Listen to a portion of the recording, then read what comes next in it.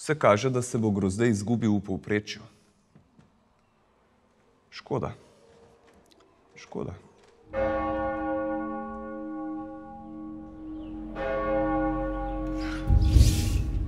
Mar ne veš, da smo vsi, ki smo bili krščeni v Kristusa, krščeni v njegovo smrt?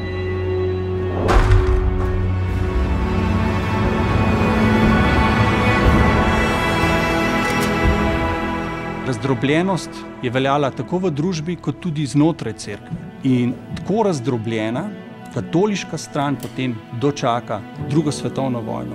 Poznam ljudi, ki dobro poznajo njegovo usodo, pa nikoli ne izgovorijo njegovega imena. Ne, povprečen pa že nočem biti.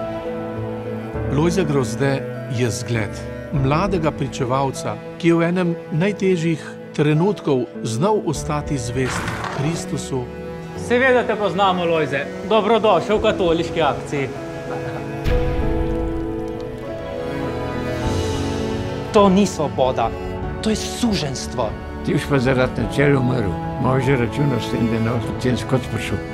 Zdi se mi, da smo nekako povezani, ker smo bili le mi otroci ta prvo ob njemu od takrat, ko se je preselil v večnost.